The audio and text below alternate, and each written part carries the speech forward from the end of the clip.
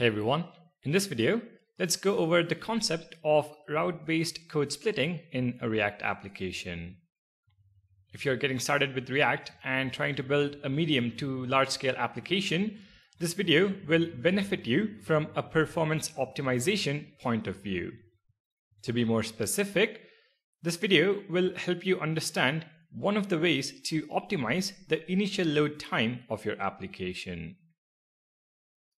We're going to go over what is code splitting, how to lazy load routes with React.lazy and React Router, and how to use React.Suspense to render a fallback UI when lazy loading components.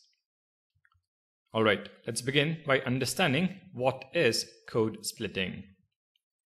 Traditionally, all the components in a React application would be bundled into one single file called bundle.js. This allows the browser to download the entire app once so that the user can navigate seamlessly without having the need to make another HTTP request to the server. While this was helpful, it did have a drawback. As the application grew in size and more third-party packages were installed, the bundle size bloated up, causing the app to have a long initial load time. So there was a need to solve this problem of having one bundle with a large file size. To address this drawback, code splitting was identified as a solution. As the name indicates, a single bundle file is split into smaller ones, and the user will only download the code that they need. You can think of code splitting as incrementally downloading the application. And if you think about it, the user shouldn't have to download your entire application when all they need is a part of it for the initial landing page. Of course, it can also be navigation beyond the landing page.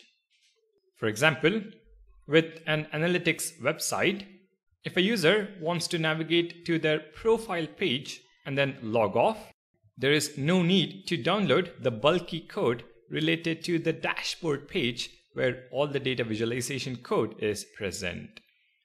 It's wasteful and certainly doesn't help people who have a limited bandwidth to work with. The good news is that Create React app with its Webpack config supports code splitting out of the box. Now to get us started, I have already set up the necessary code. Let me go over the different files. In the components folder, we have three components. Home component with some basic JSX, with some basic JSX again, and then we have the dashboard component. This dashboard component imports the React Plotly package. React Plotly is basically a third-party package for data visualization.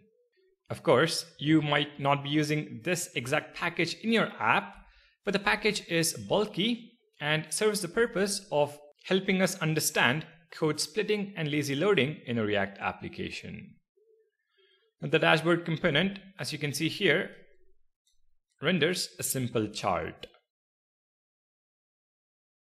In app.js, we have imported the necessary components from React Router and set up the app routing configuration. We have home component, which navigates to just the root of the application. /profile, we render the profile component. /dashboard, we render the dashboard component. We also have three links to navigate to each of the three routes. Now, if we start this application and take a look at the browser, we have the home page, the profile page, and the dashboard page. A simple app with three routes. Let's go back to VS Code and take a look at the build output by running the build command in the terminal. So in the terminal, run the command yarn build. Once the build completes, Create React app gives us a snapshot of the files emitted and their file size. You can see that we have 5 different files. Let's go bottom up. The main.hash.chunk.css represents all the CSS code our application needs. The main.hash.chunk.js represents our application files like app.js, home.js, profile.js, etc. So the code we have written for our application. We then have runtime main.hash.chunk.js, which represents a small Webpack runtime logic used to load and run our application. Finally, we have these number.hash.chunk.js like 2. and 3. which represent all the libraries used in our application. Basically, the code imported from Node modules. So the production build, as you can see, is optimized. We do have our code split into 5 different files, but when we load our application in the browser, all these chunks are still loaded anyway. Let me quickly show you that. To run the build app, navigate into the build folder, cd build, and run the command npx serve. The app should be running on localhost port 5000. If I open the network tab and empty the cache and reload, you can see the various resources that are fetched. Our focus is on this particular chunk, the 2.hash.chunk.js file, which is 1.1 MB. This chunk basically refers to the third-party package we've installed, which is the Plotly.js library, and as you can see, it is quite big in size. But here's the thing. When we are hitting the home page, we are fetching the code related to the dashboard page. This is adding an additional 237 milliseconds into the load time. And we have already spoken about the solution. The solution is to load only the code needed for the home page and then asynchronously fetch the code for other routes when the user navigates to those pages. Let's see how to achieve that with React and React Router. Step 1, we are going to dynamically import the profile and dashboard components using React.lazy and dynamic imports, which is a modern JavaScript feature. So comment out the import statements for profile and dashboard. Instead, we use React.lazy and dynamic imports. So const lazy profile is equal to React.lazy, and lazy is a function that takes another function as an argument. This argument calls a dynamic import. We specify the path to the profile component. So components/profile. A promise is returned by this dynamic import, which is then converted into a module that contains a default export React component. So our lazy profile now refers to the profile component, but it is lazy loaded. I'm going to make a copy of this for the dashboard component as well.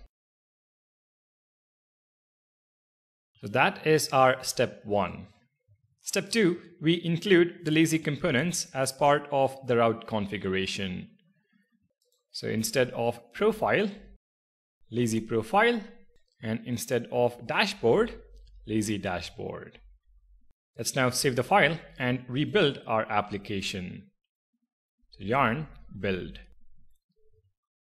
npx serve again, and if I now empty cache and hard reload, you can see in the network tab, the 1 MB chunk is not present anymore, and we have improved our initial load time. However, there is a problem. If we try to navigate to either profile or dashboard, we're going to see an error in the console. A React component suspended while rendering, but no fallback UI was specified. To fix this error, we have to use the suspense component from React. So back in app.js, I'm going to wrap all the routes with React.Suspense .